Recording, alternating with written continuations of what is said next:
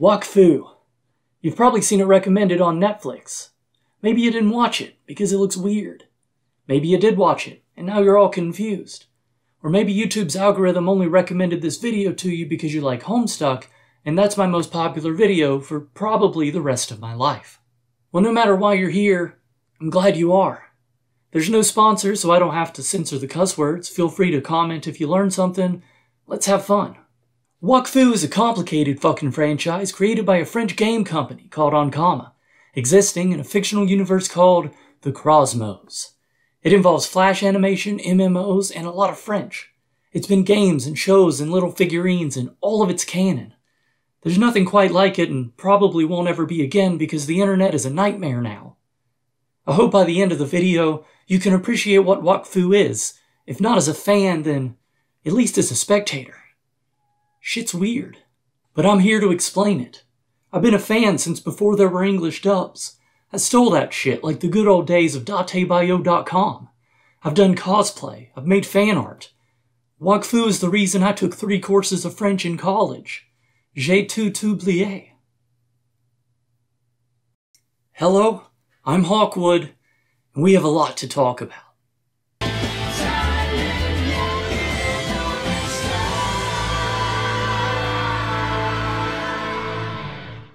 First point of order about the anime. This is not an anime. Anime is Japanese, this is French. But I'm going to call it an anime anyway because language is mutable and I think it's funny. Besides, despite the bright colors, Wakfu actually has next to nothing to do with American cartoons. It's a kids show, sure, but it's a French kids show, so, you know.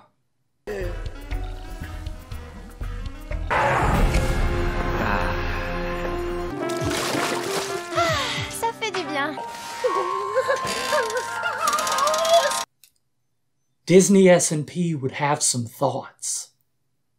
It's also worth noting that the Not Actually Anime is inspired by Yes Actually Anime. Their animation pipeline uses Japanese animation terms and methods, and 2 of its special episodes were produced in Japan. One by Madhouse, yes, that Madhouse, and one by Studio Ghibli. Yes, that Studio Ghibli. We live in post-globalization, what do you want? The Wakfu Let's Call It Anime started in 2008. It's not the beginning of the franchise, but it's the first part that most people get introduced to, so we're starting here. Don't worry, the other stuff's coming up later. Relax, live in the moment. On the surface, the anime is your typical coming-of-age Bill Doug's Romance adventure story, where an unlikely cabal of buddies joins forces to make sure a little kid doesn't get clocked through the face by a time wizard. It's also really relatable since climate change is a major theme, but less relatable since climate change is caused by a crying ogre with 6 eggs. Our main little guy is a lovable sort named Hugo. By the end of the first episode, he's learned that he's adopted, dragons are real, and he can think with portals. This is as close to normal as we're ever going to get. Hugo is joined on his adventure by a plant princess, a not-elf archer, an old guy, and a berserker knight with a cursed sword. It's a lot of fun, and there's a little bird, too. Throughout the show, the group is hunted by this crazy sack of psychological disorders. He's a time mage named Nox, and isn't that just the coolest? He's also doing just fine.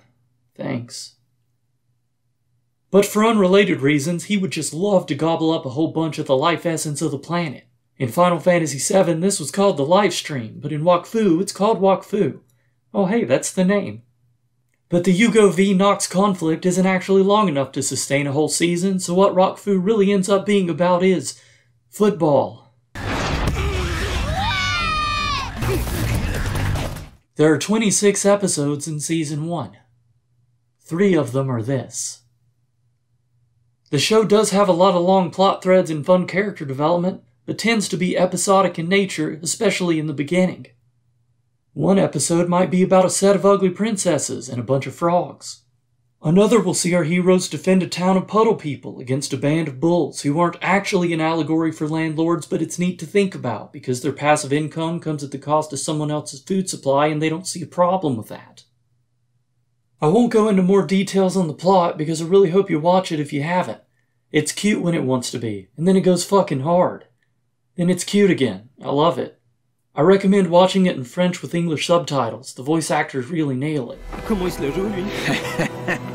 If you do watch the quote-unquote anime, the first thing to pop out at you is probably the art style, both in how it's designed and how it moves.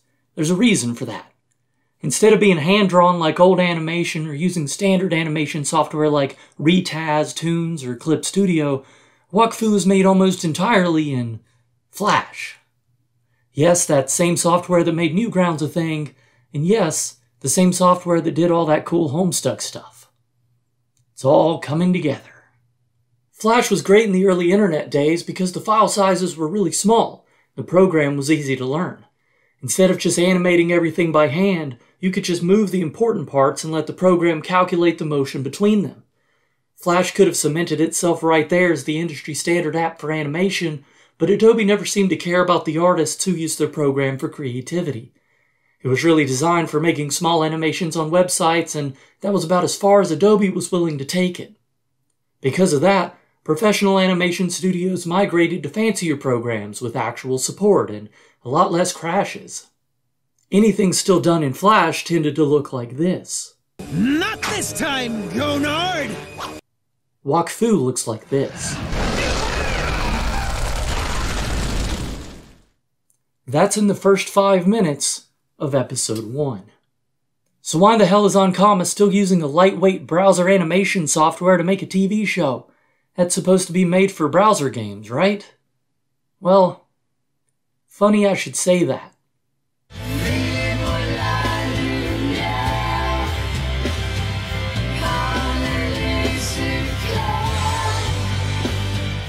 Onkama got its start in the early 2000s as an internet marketing agency.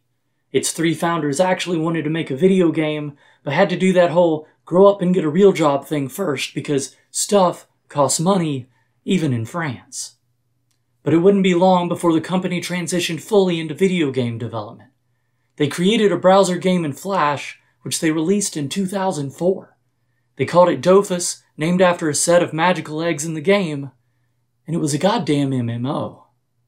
For some perspective, it's a meme in the game design community that everyone wants their first game to be an MMO. It's an intrusive dream that always ends in failure. In 2004, Onkama did it with a small team in a browser with Flash. Not to mention utilizing a unique art style, original character classes, and a brand new IP. It should have been a disaster.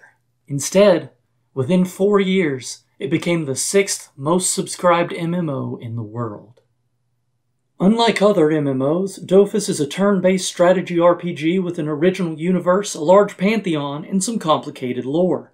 There are 18 character classes, and they aren't simply D&D ripoffs like most video game class systems. In Dofus, you can be a gambling cat, or a blood berserker, or a plant, or a female plant. Each class serves one of the gods and has its own unique set of spells which plays entirely different from any other.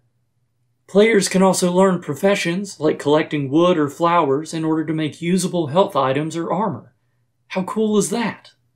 The fact that Dofus is built in Flash means that it isn't very resource intensive, so the game runs just fine on old machines. This, combined with the low subscription cost, means that Dofus can be played by a much wider potential audience than other MMOs, especially in emerging markets like Latin America.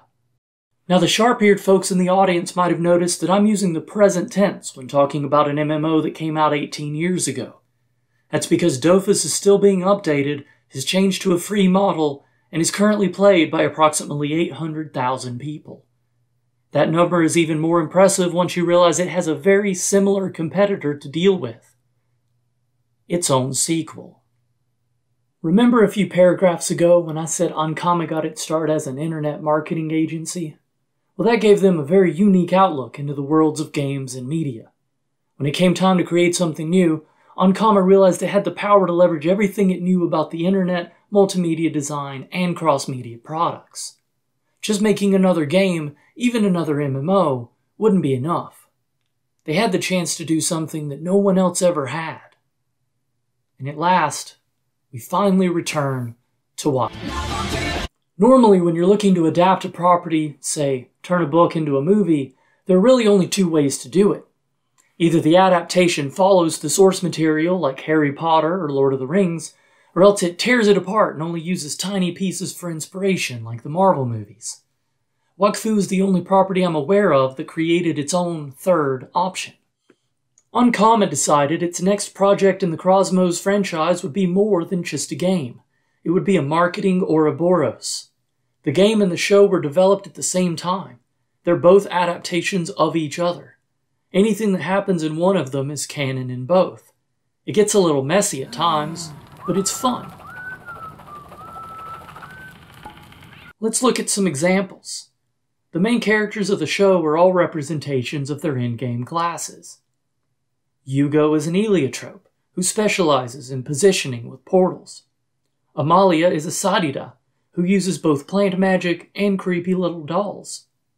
Evangeline is a Kra, so her arrows do cool shit with elements. Ruel is an Inutrof, whose love of gold is a game mechanic and hopefully not racist. Eop, Sir Tristapon Pon Pon de Persidal Dally Grovey of Sadly Grove himself, the tank who attacks without thinking. The previously mentioned ugly princesses originated in the show before being brought into the game as a dungeon, but all the little animals in the show are just enemy mobs from the game. You don't have to watch or play one to enjoy the other, but if you get into both, it's fun how familiar everything becomes. It really is a fully realized and detailed self-contained fantasy universe. I played a lot of Wakfu in college. It was a nice way to hang out with my friends. It was also an MMO we could play on a college budget with shitty computers and no money. Since it's turn-based, you end up with a lot of downtime where you can just chat with each other, roleplay, make jokes, or draw up strategies. The cartoonish art style meant it was easy for any of us to make fan art or little comics, which was great because my art was not. It was also just really cool. The game world is in ruins, and it's up to the players to maintain the environment if they want to gain any of its benefits. For example, to make health-healing bread you need wheat, but to plant wheat you need seeds. You get seeds from wheat, but you can't harvest the wheat and harvest the seeds at the same time. You have to choose which to take. And if someone takes all the wheat and doesn't plant any seeds to replace it, well, too fucking bad. It's a really weird system that I've never seen before, and I absolutely fell in love with it. I've lost countless hours trimming trees and making a little seed bank in my bag in case an area runs out of a particular type of flower. How many games let you give back to the environment instead of just killing stuff? You can even plant more mobs of monsters so you don't run out of them. And of course, there are cute pets and cute costumes and cute emotes. I will never get tired of them. If you've never tried Wakfu, you should give it a shot. Comment if you do. I want to know I did something good here. But hey, maybe you're not here for that.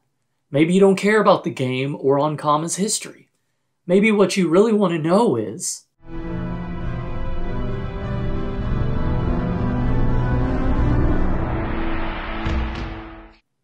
In the beginning, a goddess fucked a dragon.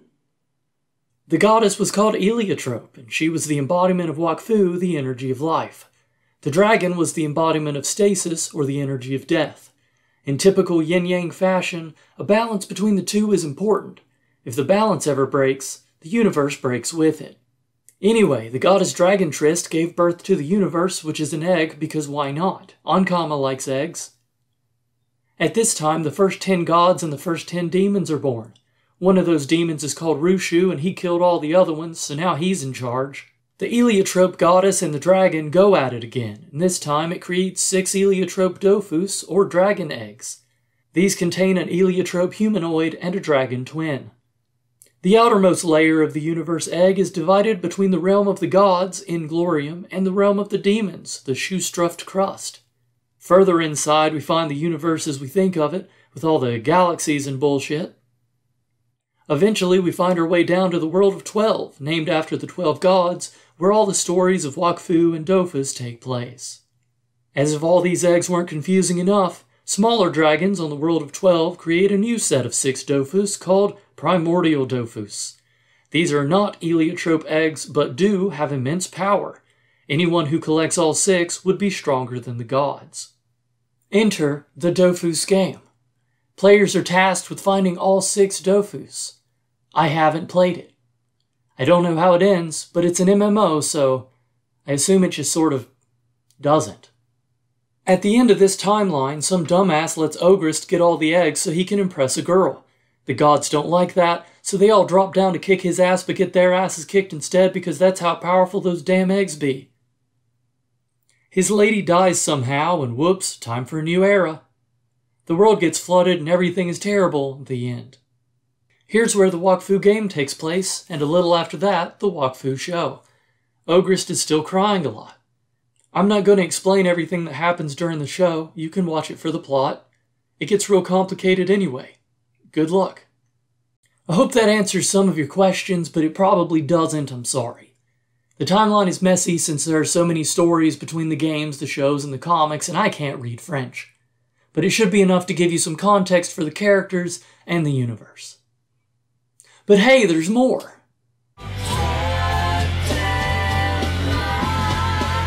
Wakfu the franchise, known collectively as the Krosmos, doesn't end here. It turns out it's popular as fuck in its home country. Dofus is the most read manga in all of France.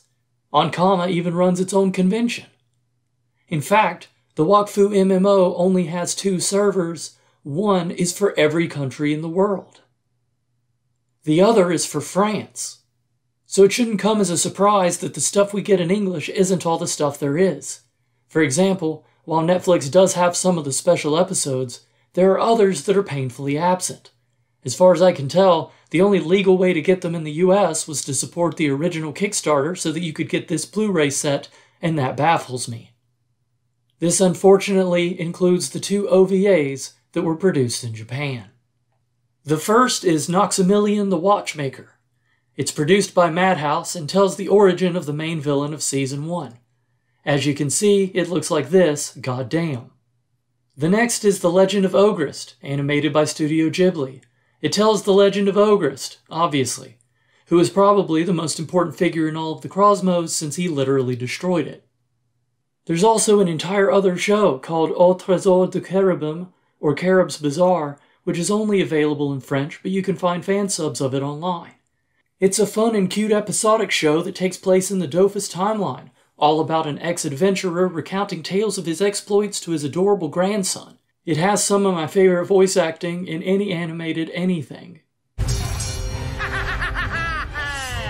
It also had an on-screen same-sex kiss a year before the Legend of Korra would get a standing ovation for having 2 girls hold hands for a few seconds.